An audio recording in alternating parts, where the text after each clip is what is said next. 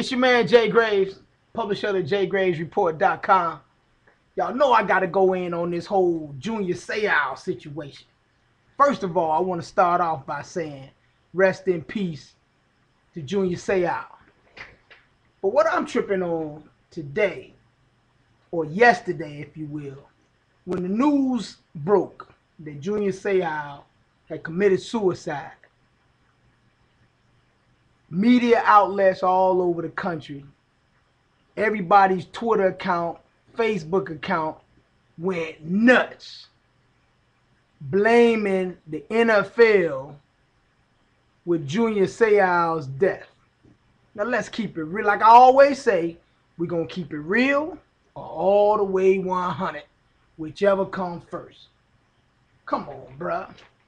The man hadn't been dead 24 hours, and everybody's an expert trying to put the blame or link the two, the NFL concussions, to the man's suicide. We don't know what happened. We don't know what he was going through, what kind of situations he was dealing with, but it is completely unfair to try to link the NFL to this man's suicide. Now, let's keep it real. I know that there is a link between head injuries, concussions, and what's going on now. But let's look at it for what it is. First of all, Junior Seau played real football, a real football position, for more than 20 years. He was a linebacker in the NFL for 20 years. Okay. Prior to that, this man played football for probably 10 or 11 years. So 32, 33, 34 years of his life, he was only 43 when he died, he played football. It is completely normal for a guy to go into depression after playing a sport his entire life.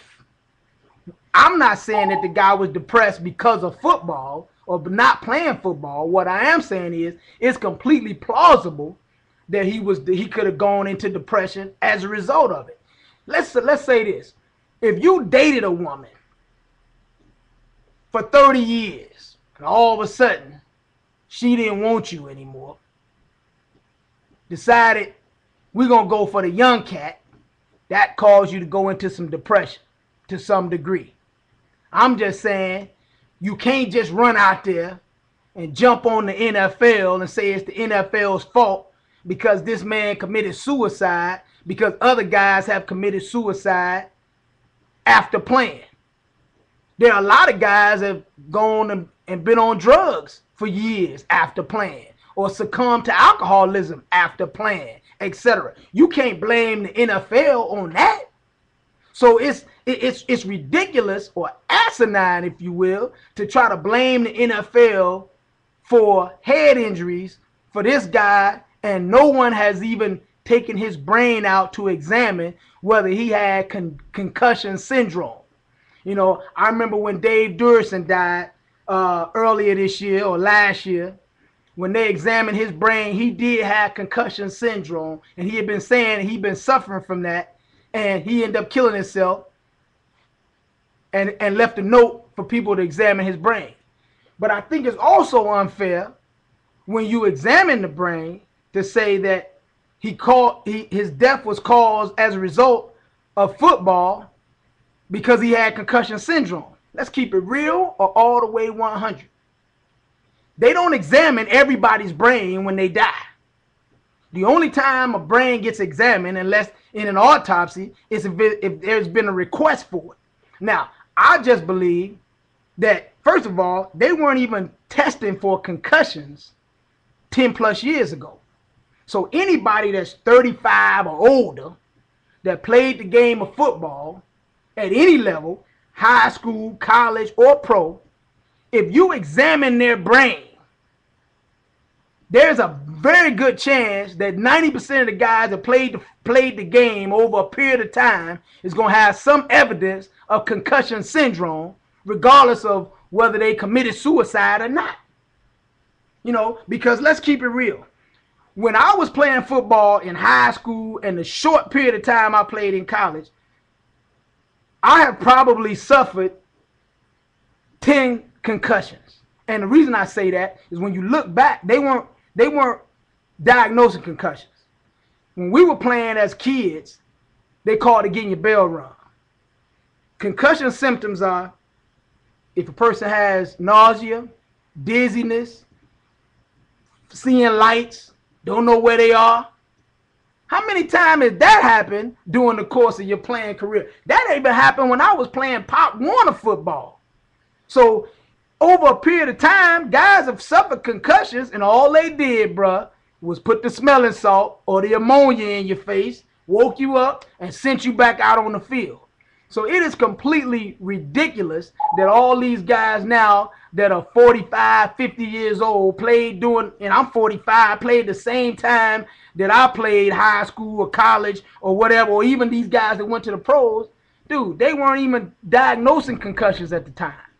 So how can you go out and try to sue the NFL when they weren't diagnosing concussions at the time?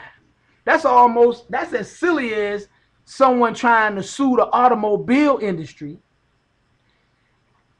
because a loved one died in a car accident in 1970 for not wearing a seatbelt. Come on, bro. I mean, and if they would have been diagnosing concussions in 1985 or 1990 or wherever, and they'd have told you, hey, bro, you've had 3 or 4 concussions, so we don't recommend that you play. How many guys, let's keep it real or all the way 100, would have turned in their uniforms, would have turned in the equipment and said, I'm not playing anymore? So if you wouldn't have done that and you know you wouldn't have done it, then how you got trying to get a lawsuit and get some money? Come on, dude. Come on, help me out here. And so I just think it's completely irresponsible for people right now to try to associate the NFL with Junior Seau's death, and you have no evidence of that right now. I wrote a hot joint on it today. It's called The Telephone Game. I wrote another joint on that. It's called Hindsight is 2020.